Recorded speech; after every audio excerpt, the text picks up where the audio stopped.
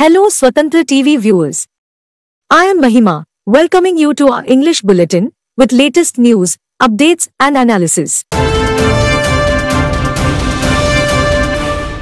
Prime Minister Narendra Modi on Sunday took a dig at Telangana Chief Minister K. Chandrasekhar Rao for contesting the polls to the Assembly from two constituencies. The Chief Minister is contesting from both the Gajral and Kamareddy constituencies. It is because BJP candidate Itala Rajender has been fielded against KCR in Gajral and also due to the anger of farmers and the poor towards the Chief Minister. He further said the Congress leader Rahul Gandhi too had to leave Amethi and run away to Kerala. KCR also had to run away. Speaking at an election rally at Tupran in Medak district, the Prime Minister accused KCR of delivering scams instead of fulfilling promises of welfare schemes made to the people. At the event, Prime Minister Modi also recalled the 26/11 terror attacks that took place in Mumbai in 2008. He blamed the weak governance of the previous Congress-led government at the centre for failing to fight terrorism. Today on 26th November, the country became the victim of a major terrorist attack. We lost many innocent countrymen in this attack. This day of 26/11 also reminded people of how much damage incompetent and weak governments can do to the country. He said perhaps to drive his point home that a strong government is needed to fight terrorism. Congress KCR एक समान, आप कहेंगे दोनों से रहो सावधान। कांग्रेस केसीआर एक समान, दोनों से रहे सावधान। कांग्रेस केसीआर एक समान, दोनों से रहे सावधान। बीजेपी ही बढ़ाएगी तेलंगाना का मान। कांग्रेस केसीआर ఒకటే, ఇద్దరితో జాగ్రత్తగా ఉండండి। బీజేపీ మాత్రమే తెలంగాణ ప్రతిష్టను పెంచుతుంది। Union Home Minister Amit Shah on Sunday expressed the view that the upcoming assembly elections will go a long way towards shaping the future of the state and its people. Addressing an election rally at Makthal in Narayanpet district, the Union Home Minister said that the upcoming elections are about deciding the future of the Telangana. He accused the government under the leadership of Chief Minister K. Chandrasekhar Rao of corruption. KCR had promised to construct a 100-bed hospital and generate employment opportunities for the jobless youth of the state. Did he fulfill his promises? Shah asked the crowd at the election rally. KCR also promised to build a degree college. He again failed to fulfill the promise, he observed. He alleged that there was a pre-poll nexus between the BRS and the Congress. KCR did nothing for the state and the people during his rule. मगर एक केसीआर ने पूरे तेलंगाना को corruption से polluted करा है। इसको कौन रिपेयर करेगा? कौन करेगा बताओ भाई? अरे कोई नहीं, ऐसा नहीं है।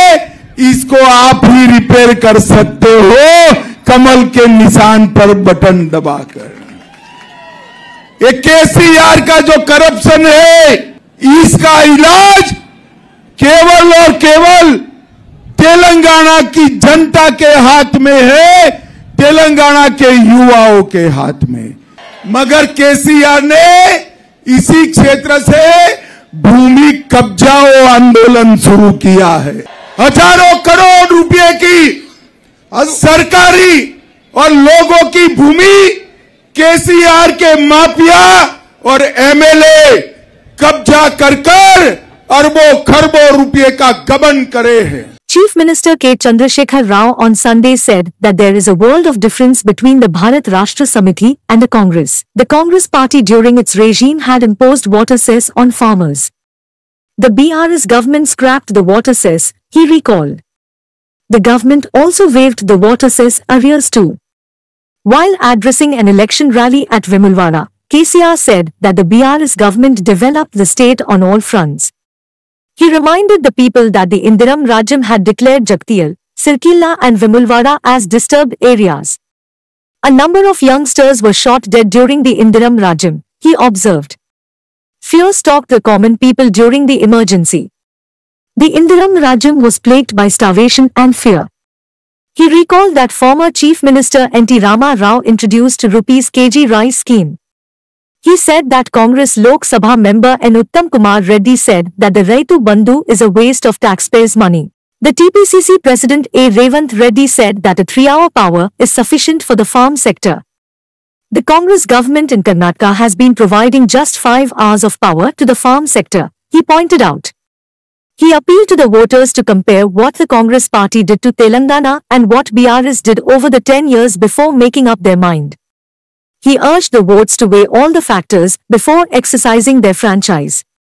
He expressed confidence that the BRS will come back to power. Congress జమానాలో 200 pension ఉంది. కానీ ఇలా 2000 చేసుకున్నాం. నేను ఒకటే మాట అడిగినా ఎన్నికల ప్రణాళిక రాసేటప్పుడు అసలు పెన్షన్లు ఎందుకు ఇయాల గవర్నమెంట్? దానికి ఏమైనా కారణం ఉందా? లేకపోతే తమాషాకి ఇస్తున్నామా?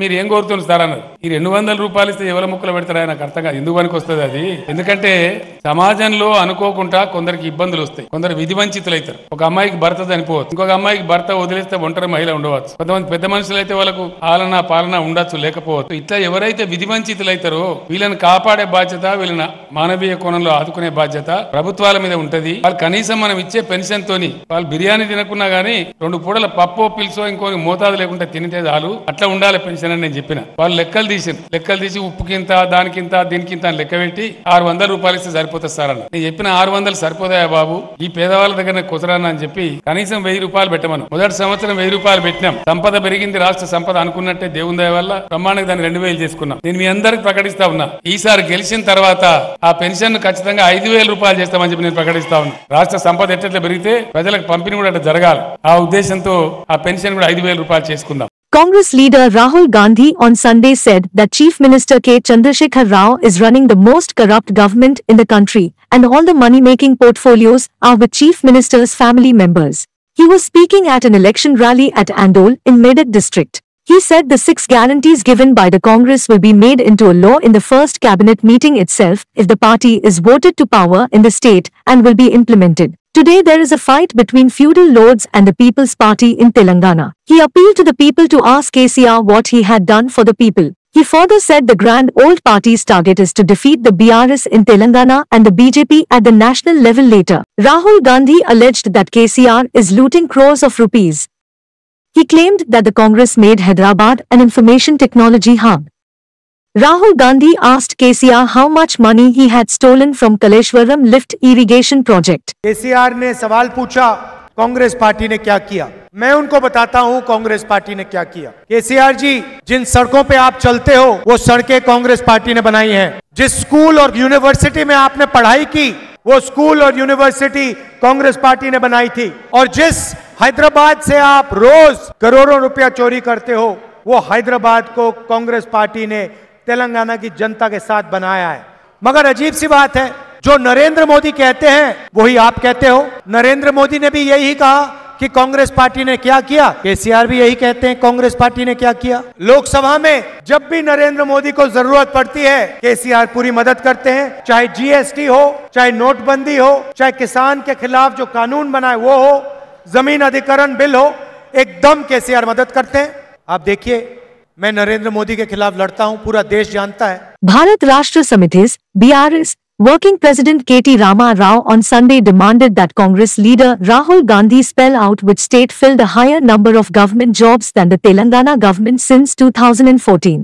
Addressing a media conference in Hyderabad on Sunday, he said the Telangana government had filled more than 1.6 lakh vacancies since 2014 against just about 10,000 during the previous 10-year Congress rule. But the Congress leaders were spreading misinformation to mislead the youth. He cautioned the unemployed youth not to fall into the trap of unemployed Congress leaders like Rahul Gandhi and TPCC President A. Revanth Reddy. He assured the youth that the government would release a job calendar on 4th December. He also challenged the Congress to come up with facts and to name any state which filled more government jobs than Telangana in the last 10 years. Taking a dig at TPCC President Revanth Reddy, KTR questioned the Congress party's objections to the implementation of the Raitu Bandhu scheme. He accused Revanth Reddy of having a tacit understanding with the BJP. KTR said that the state government is determined to ensure double-bedroom houses for every homeless person in the state. He was taking part in a road show at Chopadandi in Karimnagar district. KTR said that Telangana made rapid strides in development during the last 9 years. He warned the people that they would face difficulties if they voted for the Congress. The Congress, if voted to power, would provide power for only 3 hours to the farm sector and curtail all welfare schemes. 1952లో 5 మంది పిల్లల్ని city కాలేజీలో కాల్చి చంపిన వైనాన్ని, 56లో ఇష్టం లేని బలవంతపు పెళ్లి చేసిన వైనాన్ని, 68లో 370 మందిని కాల్చి చంపిన కాంగ్రెస్ని, 371 మందిని చంపడమే కాకుండా వాళ్ళ ఆత్మ బలిదానాలకు అర్థం లేకుండా చేస్తూ తెలంగాణ ప్రజలు 11 మంది ఎంపీలను గెలిపించినా వాళ్ళందరినీ మళ్ళొక్కసారి ప్రజాస్వామ్యాన్ని అపహాస్యం చేస్తూ తుంగలో దొక్కిన వైనాన్ని, మధ్యలో ఇచ్చిన 6 సూత్రాలు, 15 సూత్రాలు, 21 సూత్రాలు, అదేవిధంగా ముల్కీ రూల్స్ న్యాయబద్ధమే అని చెప్పి సుప్రీంకోర్టు తీర్పునిస్తే దాన్ని బేఖాతరు చేస్తూ రాజ్యాంగాన్ని సవరించిన వైనాన్ని, తెలంగాణ యువకుల పొట్టగొట్టిన వైనాన్ని, ఆ తర్వాత 2004 నుంచి 14 వరకు ఏ రకంగానైతే కాంగ్రెస్ పార్టీ వందల మంది బలిదానాలకు కారణమైందో మరి ఇవన్నింటినీ కూడా తప్పకుండా గుర్తు చేయాల్సిన బాధ్యత మన మీద ఉంది. 29 రోజు నేను మీ అందరితో విజ్ఞప్తి చేసేది ముఖ్యంగా మా పార్టీ నాయకులతో, కార్యకర్తలతో, సహచర ఉద్యమకారులతో ఎక్కడి వారు అక్కడ మరి మీకు తోచిన సేవ. Congress Rajya Sabha member Digvijay Singh on Sunday made it clear that the Congress party is against divisive politics. He alleged that the BJP is invoking God for political purposes. He said that Lord Rama belongs to all and there are no politics in it. Digvijay Singh said that the architect of the constitution B.R. Ambedkar ensured that fundamental rights are guaranteed to people. But the BJP is stifling democracy. While addressing the media on Sunday at Gandhi Bhavan, along with CWC member Ajoy Kumar and others, Digvijay Singh said that the people of Telangana have been seeking change. He is confident of the victory of the Congress. He said that Hyderabad city was developed during the tenure of late Chief Minister Y.S. Rajashekar Reddy and Outer Ring Road, ORR, came during his tenure. He said that Hyderabad city is competing with Bangalore because of YSR's vision. Digvijay Singh said that Sonia Gandhi announced 6 guarantees for the betterment of all sections of the people. He said that the tenant farmers are not getting justice and Congress will extend Raitu Bharosa to tenant farmers. He said that the Congress implemented all assurances given to the people when they were in power. He said that they implemented the guarantees and assurances in Rajasthan, Chhattisgarh and Karnataka states. कि इन पिछले 10 सालों में जो हमारे unfinished projects थे, उन unfinished projects को पूरा करने के लिए उनको प्रोजेक्ट्स में काफ़ी पैडिंग की गई, जिसकी वजह से उनके कॉस्ट में काफ़ी वृद्धि हुई और वो एक भ्रष्टाचार का बहुत बड़ा एक माध्यम बना। आज हमारी सरकार अगर बनती है तो जिसका कि सोनिया गांधी जी के वीडियो में आप देख रहे थे, महालक्ष्मी योजना, रायतू भरोसा, गृह ज्योति, इंदिराम्मा इंदलू, युवा विकासम, चैतू, ये 6 गारंटीज हम लोग जनता के सामने प्रस्तुत कर रहे हैं। रायतू भरोसा के अंतर्गत ये भी बात मैं कहना चाहता हूँ कि किसानों को वो 5,000 रबी और 5,000 खरीफ में पर एकड़ दे रहे हैं।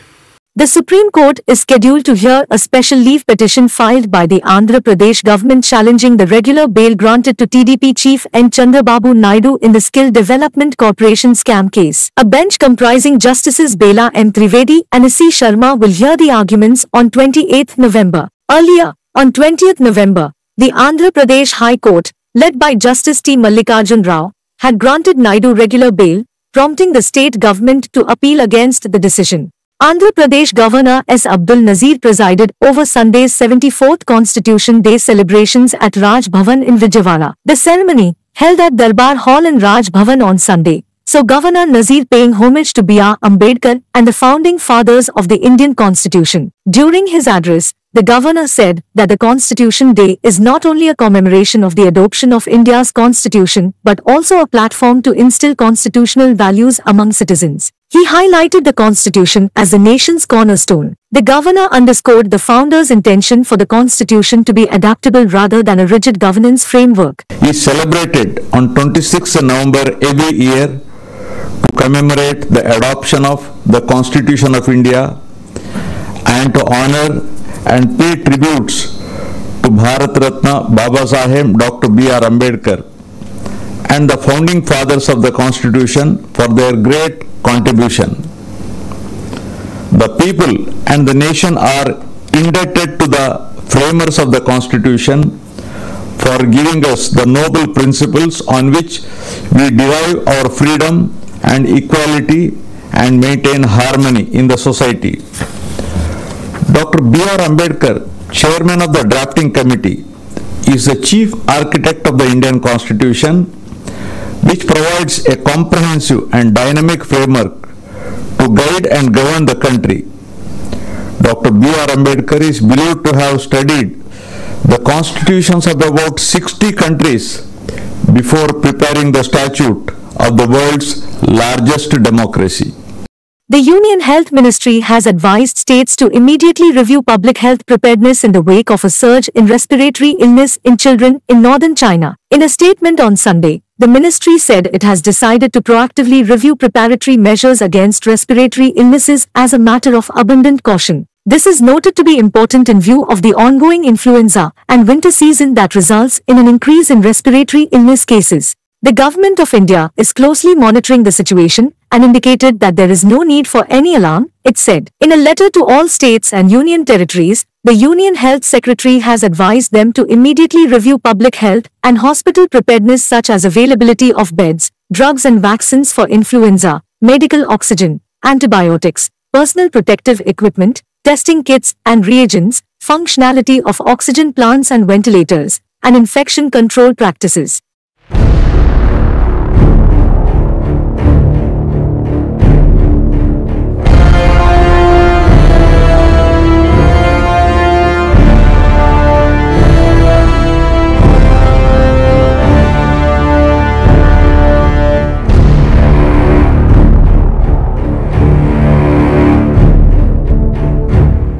As many as 10 passengers were injured when a private travels bus en route to Shirdi from Tirupati overturned and crashed into a divider near Suraredipalem in Tangutur Mandal, Prakasam district, on Sunday morning. The driver of the bus, in his attempt to avoid a collision, lost control, resulting in the vehicle overturning and crashing into the divider. 10 of the 35 passengers, all relatives, sustained minor injuries and were treated at a local government hospital before returning home.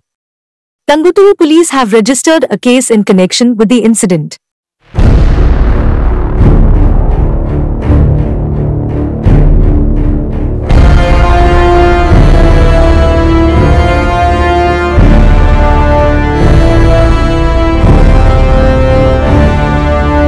As the government plans to relocate transit camp offices and residences for top dignitaries, including the Chief Minister, Ministers, Chief Secretary, Secretaries, and heads of departments, Vishakhapatnam anticipates a surge in demand for rental properties. Real estate sources report an increase in rentals following the government's identification of properties.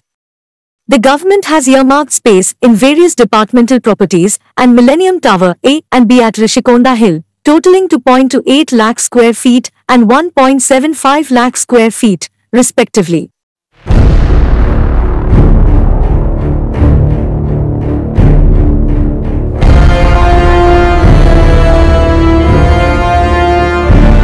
An engineer first-year student was found hanging on the premises of Rajiv Gandhi University of Knowledge and Technologies or Arjikud Basar on Sunday. A pall of gloom descended on the campus following the tragic incident. The deceased was identified as Ramti Praveen Kumar, 20. He hailed from Nagar Karnool. He was found hanging in his hostel room. He was reportedly distressed by the death of his mother a month ago. The university has been rocked by a series of student suicides. The authorities attributed it to academic pressure. The university is located in pristine rural surroundings in the holy temple town of Basar. Basara temple is one of the two oldest Saraswati temples in India. A large number of pilgrims go to Basra to perform Akshara Abhyasam, a traditional ceremony to introduce children to the world of education by worshipping goddess Saraswati. Thank you for watching Swatantra TV English Bulletin. For a complete and comprehensive English news bulletin, please do watch Swatantra TV every day. This is Mahima, signing off. Keep watching Swatantra TV.